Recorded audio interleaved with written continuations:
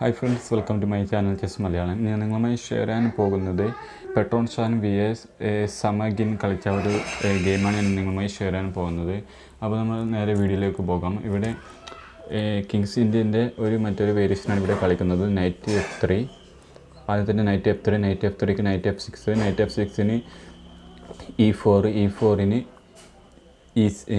C4ന് C6 ആണ് ഇവിടെ കളിക്കുന്നത്. ബ്ലാക്ക് പ്ലാനിങ് എഴുതുന്നത് D5ന് വേണ്ടിയാണ് C6 ഇവിടെ കളിക്കുന്നത്. നൈറ്റ് F3 കളിച്ചതോടുകൂടി ആ പ്ലാനിങ് മാറ്റിക്കൊണ്ട് D6 ആണ് ബ്ലാക്ക് ഇവിടെ കളിക്കുന്നത്. അതിന് D4ന് G6ന് E4.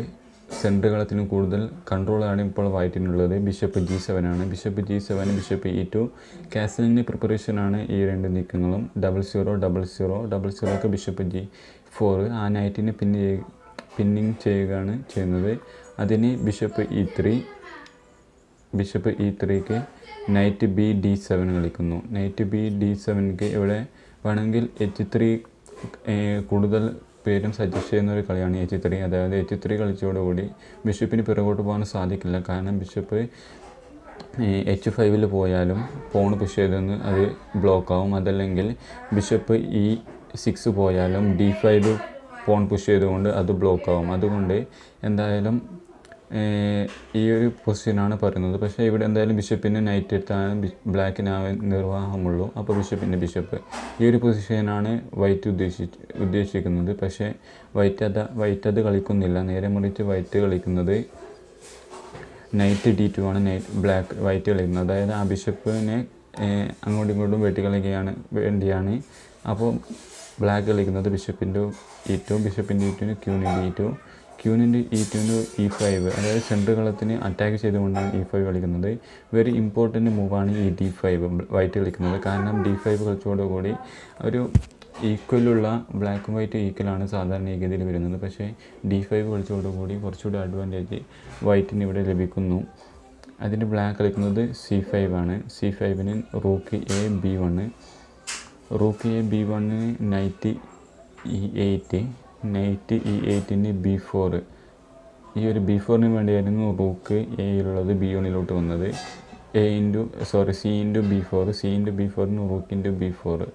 ഈ ഒരു പൊസിഷന് വേണ്ടിയാണ് B6 ആണ് ഇവിടെ കളിക്കുന്നത്. കാരണം ആ ഒരു പോൺ അറ്റാക്ക് ആയതുകൊണ്ട് തന്നെ B6 കളിക്കുന്നു. അതിന് A4 വൈറ്റ് കളിക്കുന്നു.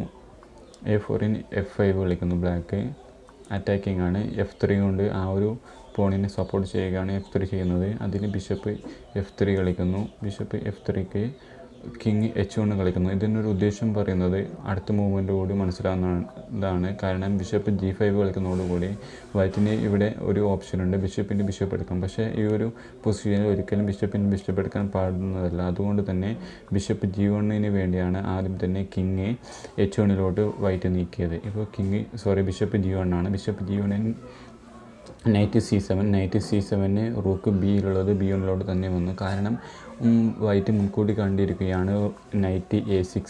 ഇവിടെ ബ്ലാക്ക് കളിക്കുന്നത് നൈറ്റ് A6 ആണ്. ഈ ഒരു മുൻകൂട്ടി കണ്ടുകൊണ്ടാണ് റൂക്ക് B1 വരുന്നത്. Night A6ന് night B3ക്ക് night D C5. Night C5 ആണെങ്കിൽ നൈറ്റിന് B/നൈറ്റിന് E/E5. ഈ ഒരു നല്ലൊരു കളി തന്നെയാണ് E/E5. ഇവിടെ റൂക്കിൻ്റെ E5 ആണ് കളിക്കുന്നതെങ്കിൽ B/E5 അതിന് E/F5. E/F5ന് റൂക്കിൻ്റെ F5 അല്ല, റൂക്കിൻ്റെ F5 ആണെങ്കിലും വൈറ്റ് ഉദ്ദേശിക്കുന്നത് നൈറ്റ് E4 വന്നുകൊണ്ട് ആ ഒരു പോണിലോട്ട് D6 പോണിലോട്ട് പ്രഷർ നൽകും. അതേപോലെ തന്നെ ബിഷപ്പിലേക്ക് പ്രഷർ നൽകാൻ വേണ്ടിയാണ് നൈറ്റ് E4 വരുന്നത്. അതുകൊണ്ട് എന്തായാലും റൂക്കിൻ്റെ വെട്ടുകയില്ല. പോൺ കൊണ്ട് അത് വെട്ടാൻ സാധിക്കുകയുള്ളൂ. അതിന് വൈറ്റ് കളിക്കുന്നത് G4 ആണ്. G4ന് F/G4നും ആദ്യം ഞാൻ പറഞ്ഞ നൈറ്റ് E4 വന്നുകൊണ്ട് കൂടുതൽ പ്രഷർ നൽകുകയാണ് ഇവിടെ ചെയ്യുന്നത്. ഇവിടെ കളിക്കുന്നത് പോൺ G/F3 ആണ്. G/F3ക്ക് റൂക്കിൻ്റെ F3, റൂക്കിൻ്റെ F3ക്ക്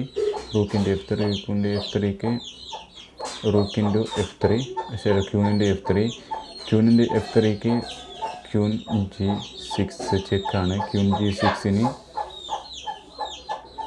king H8. King H8ന് rook B1. ആ റൂക്ക് 7th റാങ്കിൽ കടന്നിരിക്കുന്നു. ക്യൂൻ G8 കാരണം വേറെ എന്തൊരു കളിയില്ല. കാരണം ക്യൂൻ G7 ചെക്ക്മേറ്റ് സംഭവിക്കുന്നത് കൊണ്ട് തന്നെ ക്യൂൻ G8ന് നൈറ്റ് F6 അറ്റാക്കിംഗ് ആണ്. ഇവിടെ എന്തായാലും ബ്ലാക്കിൽ വേറെ നിർവഹണം ഇല്ലാത്തത് കൊണ്ട് തന്നെ ക്യൂനിൻ്റെ G4ന് റൂക്ക് ഇൻറ്റു H7 ചെക്ക്മേറ്റ് ആണ് ഇവിടെ സംഭവിക്കുന്നത്.